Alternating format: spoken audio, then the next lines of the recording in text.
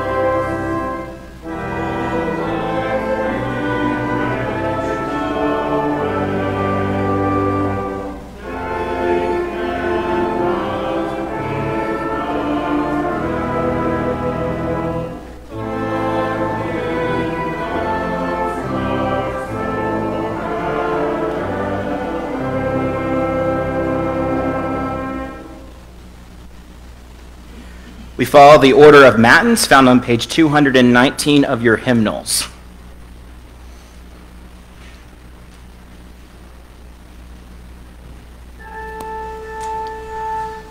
O Lord, open my lips.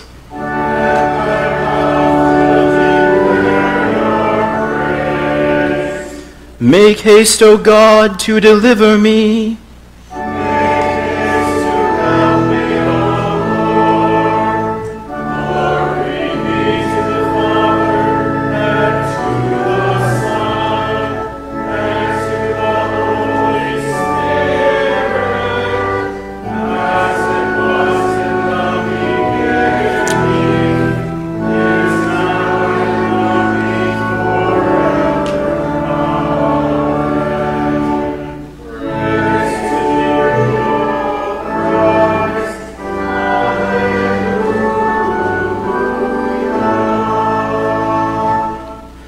Blessed be God the Father, the Son, and the Holy Spirit.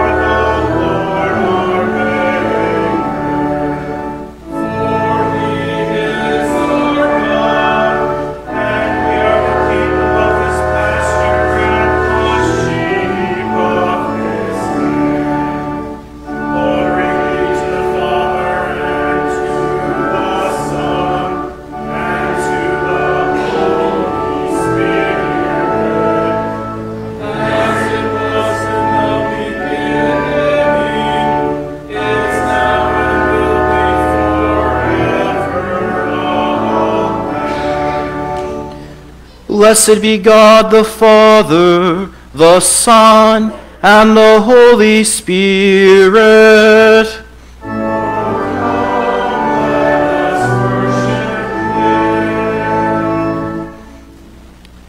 We will now speak Psalm 46 responsively, half verse by half verse, which can be found in the front part of your hymnal. Psalm 46, half verse by half verse.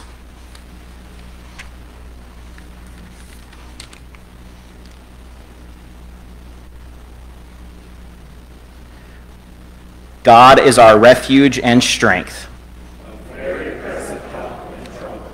Therefore we will not fear, though the earth gives way. Though its waters roar and foam. There is a river whose streams make glad the city of God. God is in the midst of her. She shall not be moved. The mountains rage, the kingdoms totter. The Lord of hosts is with us. Come, behold the works of the Lord. He makes wars cease to the end of the earth.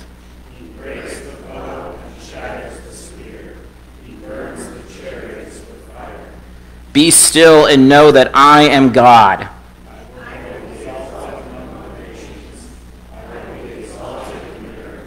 The Lord of hosts is with us. The God of Jacob is our fortress. Glory be to the Father, and to the Son, and to the Holy Spirit, as it was in the beginning, is now, and will be forever. Amen. Congregation may be seated as we continue with our all-school sing.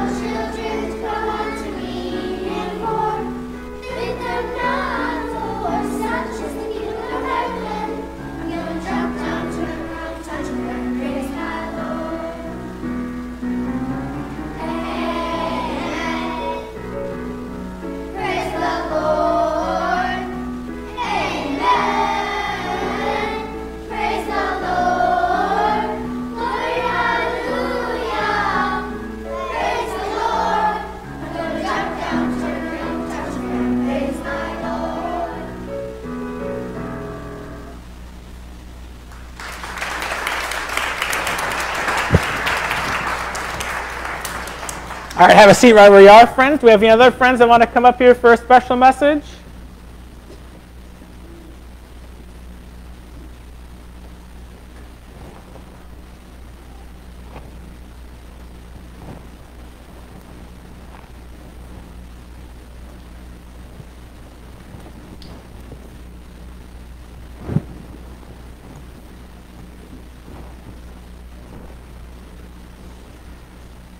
Well, good morning, friends. Good morning. It's good to see all of you here this morning and hear your voices as we sing praises to God on this Reformation Sunday.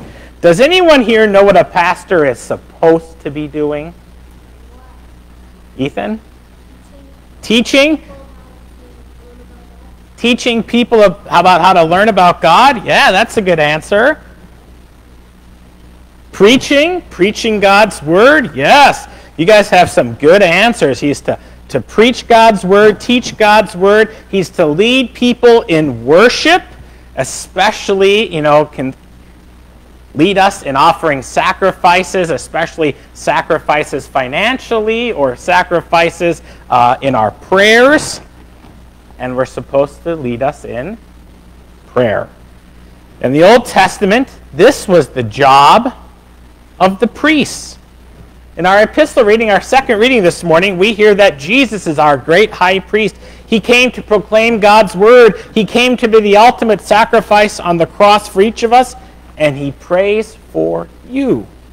This is why we call Jesus our great high priest. He died on the cross to forgive you all your sins. He rose from the dead. He sits before God on the throne, and he intercedes for you and me. He prays for you and me. He loves you, and he cares for you.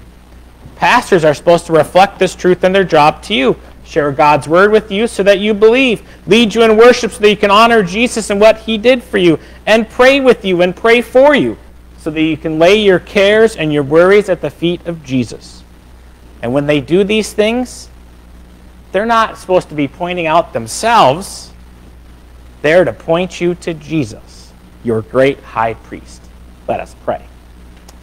Lord God, thank you for sending Jesus to be our great high priest, who offered himself as a sacrifice for us and laid down his life on the cross for us and is interceding for us on our behalf.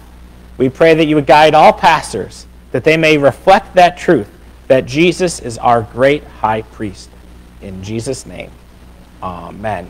All right, thanks, friends. You can return to your seats, or you can follow Mr. Anneker to Kids Church. We continue our worship by singing hymn 555, Dear Salvation Unto Us Has Come, the first 5 verses.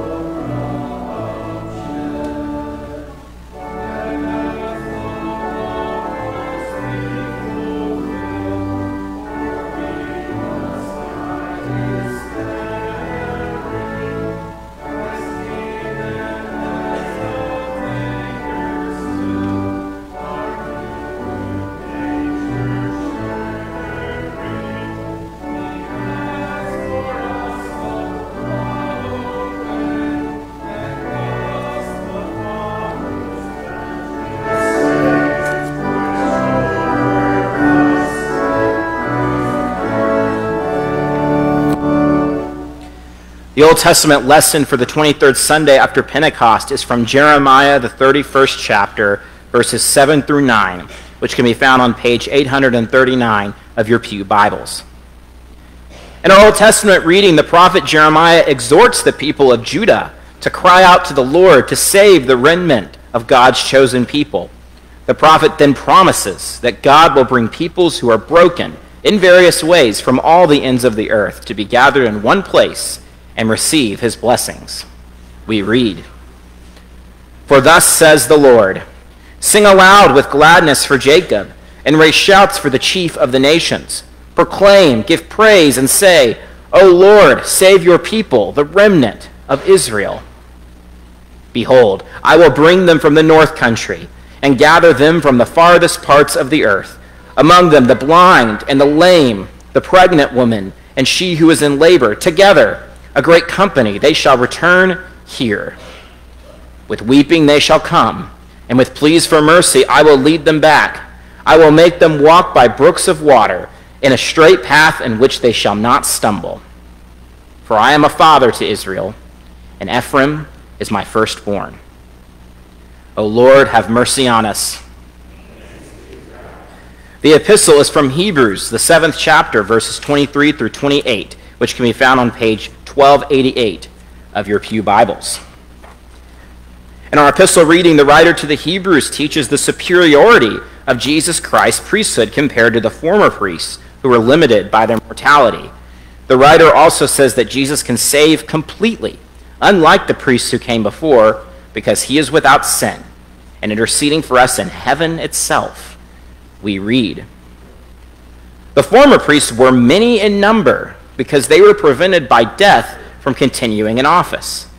But he holds his priesthood permanently because he continues forever. Consequently, he is able to save to the uttermost those who draw near to God through him, since he always lives to make intercession for them.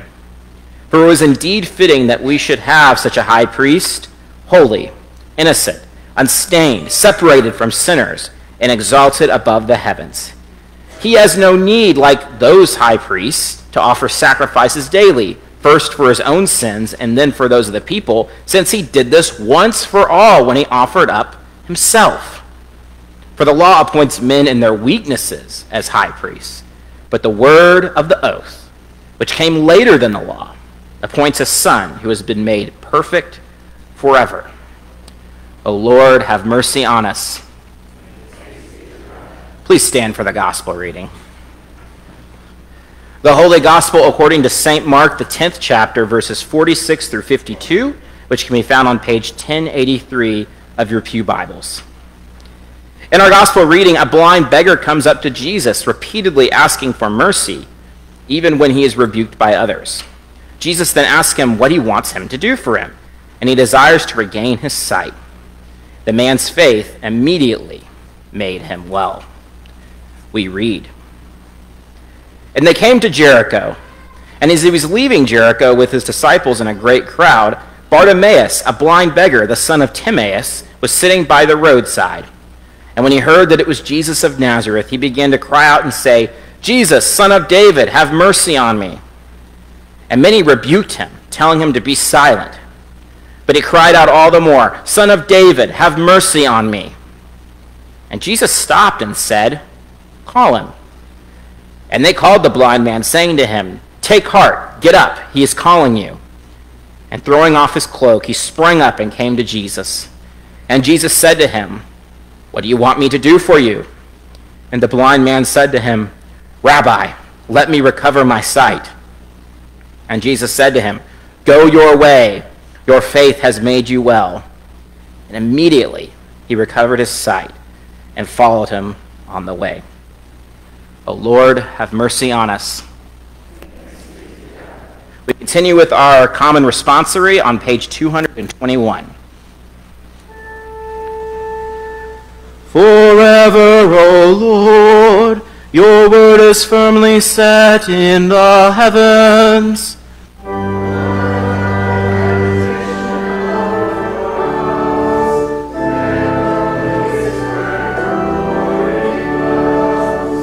Blessed are those who hear the word of God and keep it.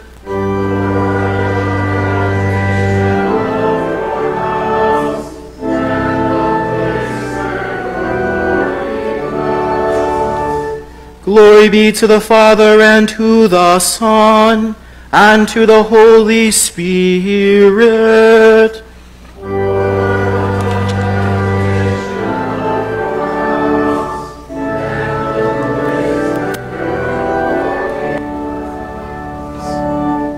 Please be seated.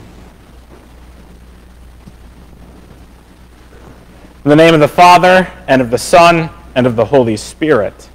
Amen. When you study the Old Testament and biblical theology, it doesn't take long to see that God established three important offices for his Old Testament people. These important offices were meant to lead God's people through different times in their history. The important offices were prophet, priest, and king. Now, we believe and confess that Jesus came to fulfill the entire Old Testament. And that means we should see how Jesus came to fulfill these roles and how he's the ultimate prophet, priest, and king. Prophets were God's appointed proclaimers of his message.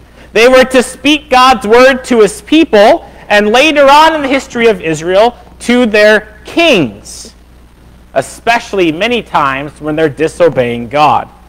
It's easy to see the connection of Jesus fulfilling the role of prophet. Not only did he come to fulfill the prophet's words, he was the great teacher, the great rabbi. He taught things like the golden rule or shared amazing parables. And he even did mighty works similar to some of the prophets. Kings became the leaders of God's people. Although the desire for a king was one that was a rebellion against God, God provided his Old Testament people with kings. King David was the great king of Israel, and all good kings are compared to him after their reign. King David was so important that we hear promises that the shoot from the stump of Jesse would come, that the righteous branch of David and the son of David would rule forever. Of course, the ultimate son of David is Jesus, a descendant in both Matthew and Luke's Gospels' genealogies of Jesus. Jesus came as a ruler over the whole world who promises that he rules at the right hand of God into eternity. He is the Son of David, the King of Kings. Now, those roles were easy to understand of how Jesus fit into them. But what about Jesus as our great high priest? That was a trickier question. After all, to be a priest meant that you had to be born into the right family. Much like a king, a priest had to be born as a tribe of Levite. But Jesus was no Levite. He was the son of David, which made him a descendant of Judah. Now, the book of Hebrews actually lays out a convincing case of how Jesus can be your great high priest.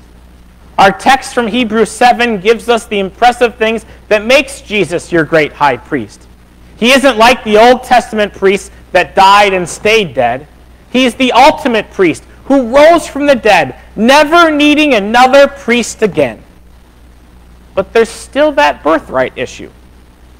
The book of Hebrews finds a little story in the story of Abraham in Genesis. Abraham offered a tithe to the king of Salem, and that would later be known as Jerusalem. This king was also a priest of the Most High God. This kingly priest was named Melchizedek. Most of the Old Testament seems to just ignore this little interaction, but Psalm 110 has an interesting reference to Melchizedek. Hebrews picks up on this trend. Psalm 110 actually contains the most quoted verse of the Old Testament in the New Testament. This psalm is very messianic in nature. It identifies the promised Savior, the greater Son of David, the King of Kings, the prophet greater than Moses, would be the great high priest by the order of Melchizedek. This is how, even though Jesus' birthright has no claim to be a priest, he came to be the high priest, the ultimate go-between between God and man by the order of Melchizedek. Biblical theology can show us great theological treatises about the importance of Jesus, and especially him being prophet, priest, and king. Hebrews 7 demonstrates that Jesus is our great high priest that is high above in the heavens. But what does that have to do with you today?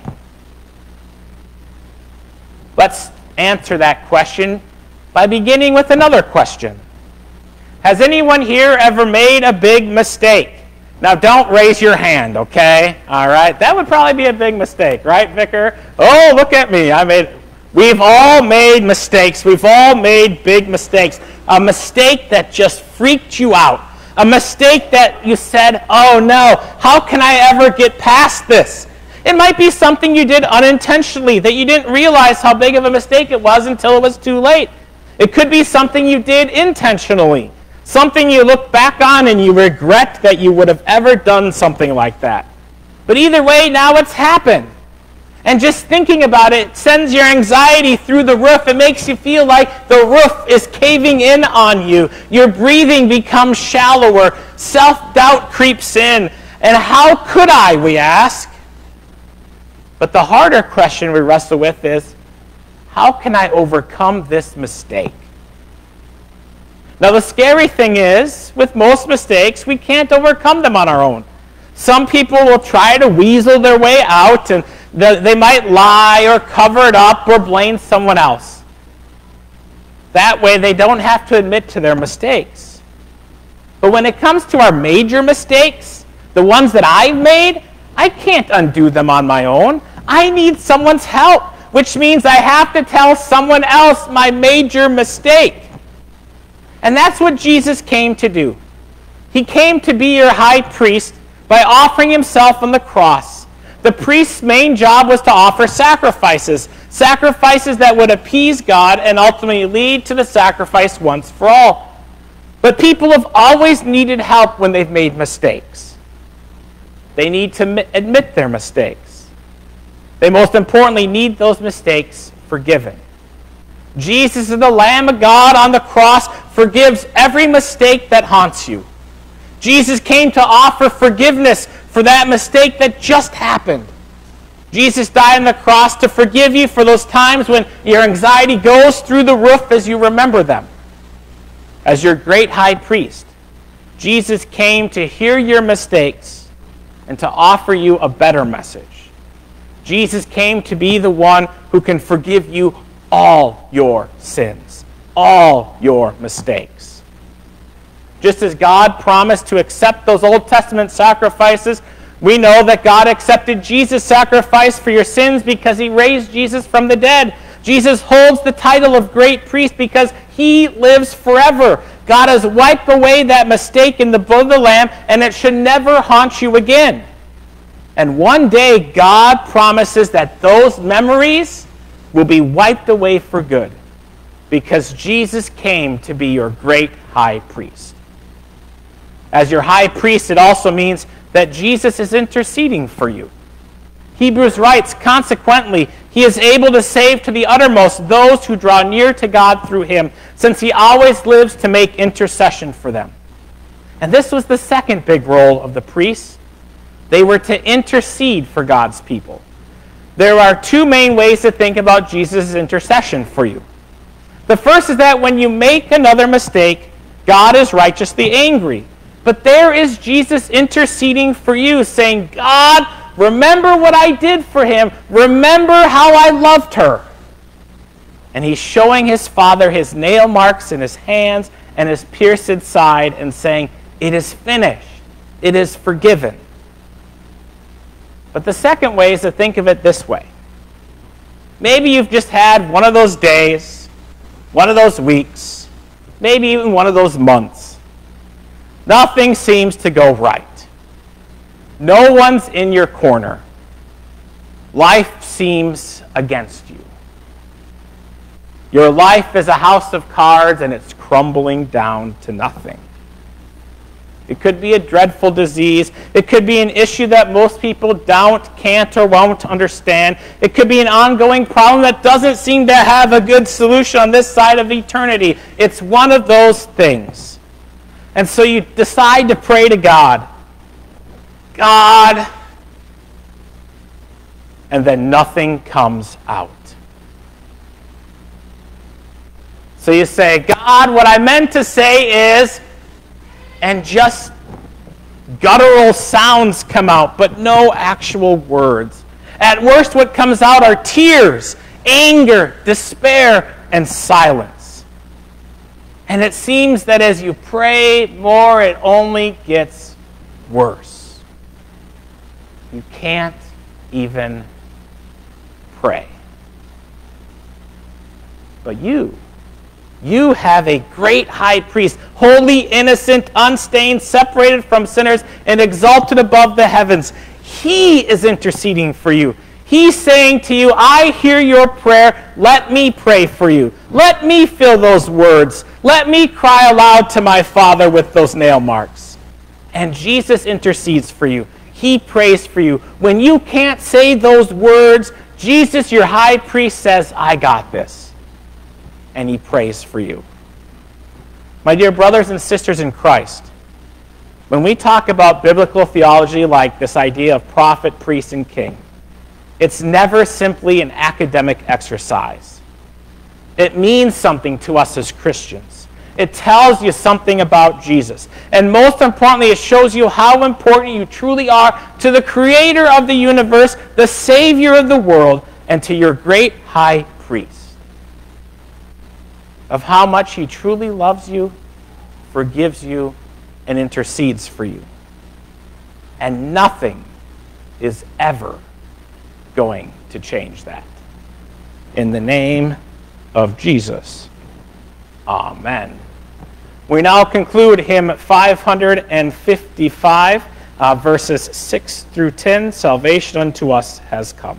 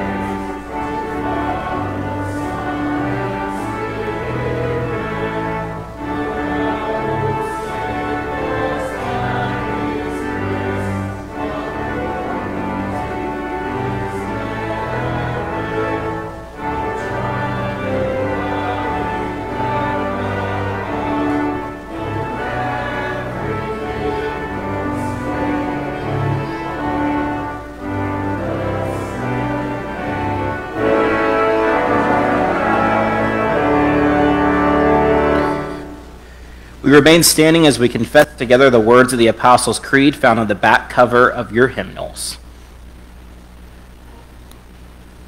I believe in God the Father Almighty, maker of heaven and earth, and in Jesus Christ, his only Son, our Lord, who was conceived by the Holy Spirit, born of the Virgin Mary, suffered under Pontius Pilate, was crucified, died, and was buried. He descended into hell. The third day he rose again from the dead. He ascended into heaven, and sits at the right hand of God the Father Almighty. Hence he will come to judge the living and the dead. I believe in the Holy Spirit, the holy Christian Church, the communion of saints, the forgiveness of sins, the resurrection of the body, and the life everlasting. Amen. We continue with our canticle, hymn 941. We praise you and acknowledge you, O God.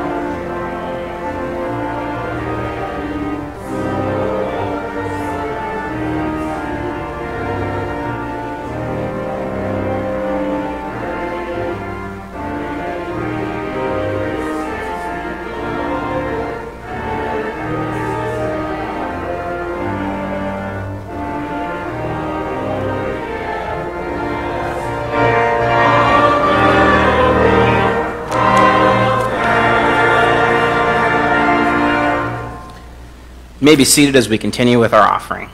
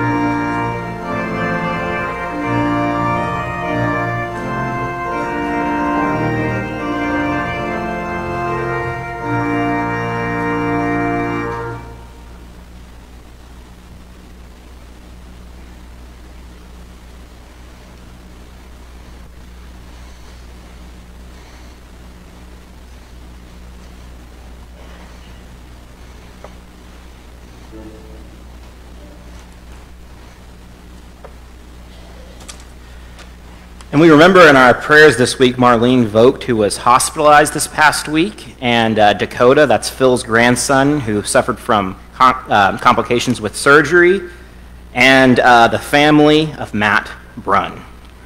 Please stand for the Kyrie.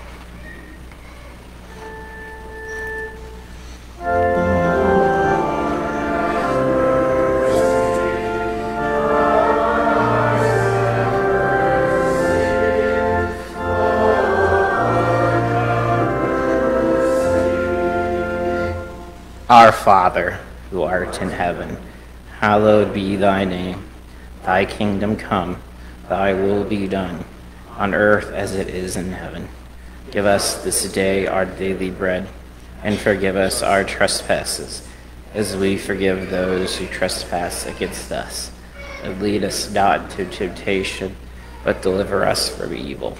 For thine is the kingdom, and the power, and the glory, forever and ever. Amen. O Lord, hear my prayer.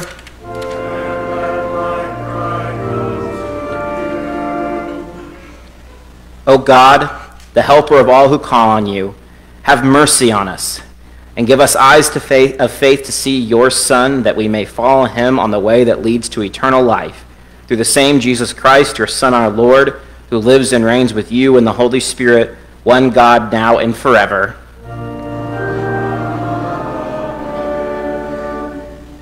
O Lord, you have saved your people, the remnant of Israel, which is your church. Continue to preserve that same church, so that you may gather all peoples from the farthest places of the earth into your holy kingdom, which has no end. Lord, in your mercy. Lord Jesus Christ, the faith in you that has been so graciously granted to us has made us well in all things. Help us to always keep our newly opened eyes upon you, so that we may continue steadfast in that saving faith. Lord, in your mercy. Heavenly Father, you established your Son, Jesus Christ, as our great high priest, an office which will endure forever. Send us your Spirit, that we may draw near to him, so that we may continue to be cleansed from all our sins and saved to the uttermost. Lord, in your mercy. King of glory, all our earthly blessings come from your provision. Restore the fortunes of our land, households, and businesses in accordance with your perfect will, so that we may rejoice in your holy name. Lord, in your mercy. Gracious God, you raised up your servant Martin Luther to preach your saving gospel against authorities that would have your truth be silenced. Give us that same heart of courage, that we may proclaim boldly the power of the cross of your Son, Jesus Christ, against the world that scorns all godly teaching. Lord, in your mercy. Lord of hosts, you establish all earthly princes for our safety, stability, and protection. Preserve and bless this day Joseph, our president, Tony, our governor, and all authorities serving in Congress and in our courts, so that we may gather your church peacefully and worship you in fullness. Lord, in your mercy. Merciful Father, stretch out your healing arm on all your servants today who are sick and hospitalized, including Joel, Judy, Siegfried, David, Ruth, Orpha, Marilyn, Elaine, Helen, Beverly, Carol, Andy, Edward, Asher, Randy, Bruce, Marion, Iwona, Rich, Dakota, Marlene, Elmer, and the families of Geraldine Schultz and Matt Brunn. Restore them in all fullness according to your eternal will, and give them the consolation which only you can provide. Lord, in your mercy. Lord of love, you established marriage before the fall as a special gift to man and women. We give you thanks for the gift of marriage to Mike and Edith for 53 years. Defend them, bless them, and keep them faithful to the end, that they may reflect your love through their love. Lord, in your mercy.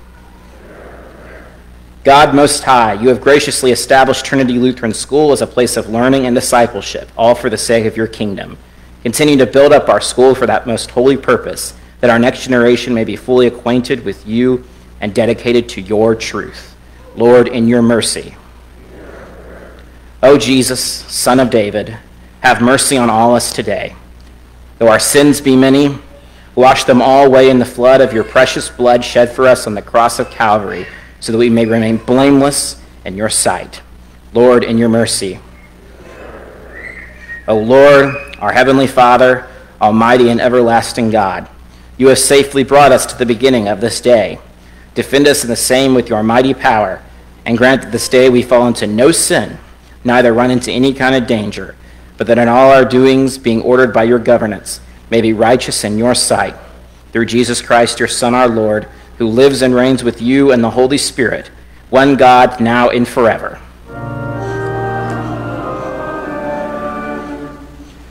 Let us bless the Lord. The grace of our Lord Jesus Christ, and the love of God, and the communion of the Holy Spirit be with us all. Remain standing as we sing our closing hymn, hymn 655, Lord, keep us steadfast in your word.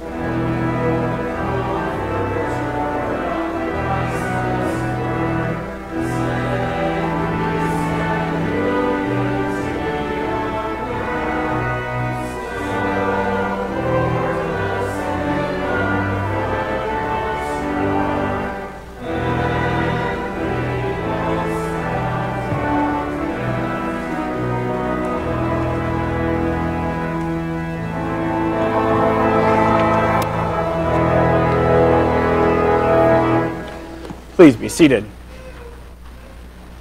Well, it's good to see each and every one of you here this morning as we gather around God's Word. A best special thanks to all of our musical performers, our choir, our youth brass choir, our organist, and our children and their teachers. It's good to hear us make a joyful noise unto the Lord. A couple of announcements. We got a voters meeting immediately following in the basement. You're welcome to join us today at 11. Our trunk and treat is this Thursday, 5 to 6:30. So bring your kids to come and trick or treat. If you want to donate candy, you can. Or if you want to come and hand out candy out of your trunk, you're more than welcome to join us. Be here at 4:30 to park and get your vehicle all situated. Any other announcements? And so if you didn't hear in our prayers, Mike and Enid celebrated their 53rd wedding anniversary. What day is it, Mike? Wednesday, this past Wednesday. So thanks be to God for 53 years of marriage to Mike and Enid. Yes. All